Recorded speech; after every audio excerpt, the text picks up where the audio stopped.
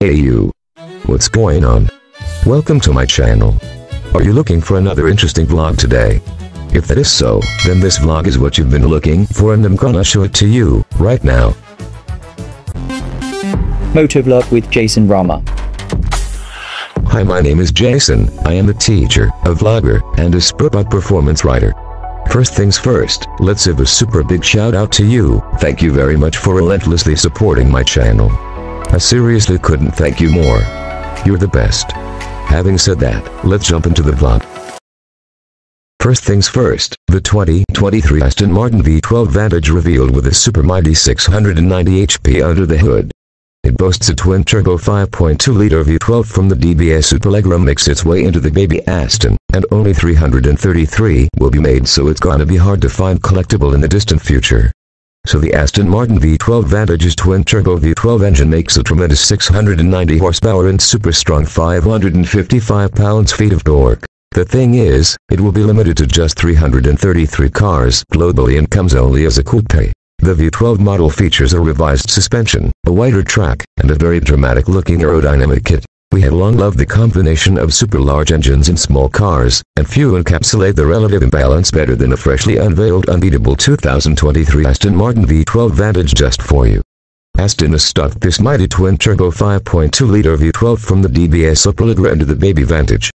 The combination will be produced in a limited run of 333 cars, and Aston says that the order book has already closed due to unprecedented demand. Wow!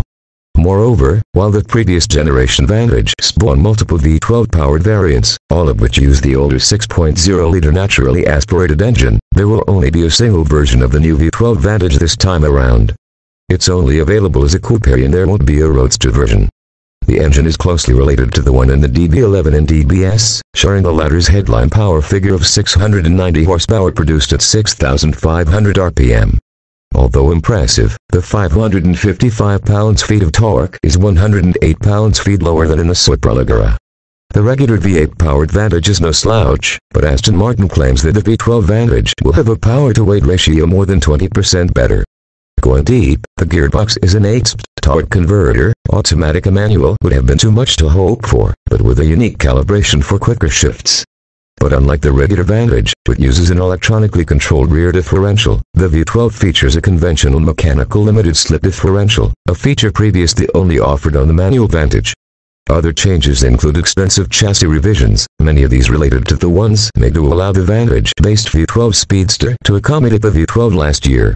Aston CEO Tobias Moers recently disclosed that the revisions to the V12 Vantage are significant enough for it to be considered to be a super new model, with these including spring rates increased by 40% of the front and 50% of the rear, new top mounts, revised sway bars, and a new secondary spring for the rear axle to improve ride comfort to the next level.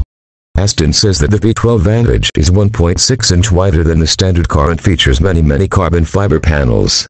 A rear strut brace and additional reinforcements have improved structural stiffness over the V8 model, too.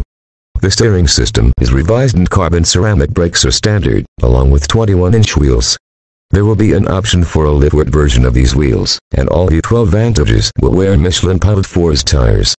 Much of the revised exterior design has been dictated by the need to manage the V12 Vantage's phenomenal high-speed airflow. The bonnet's vast horseshoe vent seems to occupy more than half of the hood area and the radiator grille is also 25% larger than the regular Vantages. A new splitter element below the front bumper and a diffuser at the back is added for a super nice aerodynamic performance you'll never regret, but that iconic vast new one makes the greatest difference. Buyers will be able to forego this for a super nice stealthier look, which I really like, although doing so will diminish the 450 pounds of peak downforce the wing-wearing V12 Vantage is claimed to be capable of generating at peak speed. Buyers like you will be able to choose between leather sports seats or liftwood buckets with exposed carbon shells and manual adjustment. Selecting these will save another 16 pounds of mass. Buyers will also be able to use Aston's Q customization service to select the spoke exterior and trim colors you've always wanted. The company is not expecting any two completed cars to be the same, that's for sure. There is no official word on pricing yet, but we are told to expect around $300,000 and a cent before options in the US, with deliveries starting later this year. That would be more than twice as much as the standard Vantage, but this is also said to be a much rarer car. Like a super rare sports car in the making. Aston has already said its V12 engine is approaching emissions and forced retirement. The Vantage will be one of its final applications. So make sure you grab yours now. Hey, do you agree that this content is indeed educational? I would say yes, this content is really telling, because it's been absolutely comprehensive and expensive as well. I would also say that this is encore, like top tier, because it gives me the priceless privilege to create with great care a very special content just for you, and that's really more than awesome enough for me. What do you think? Kindly share your thoughts with us by a super nice commentary so that we can react together on this content. Perhaps some constructive criticisms. Kindly carve your thoughts on the comment section.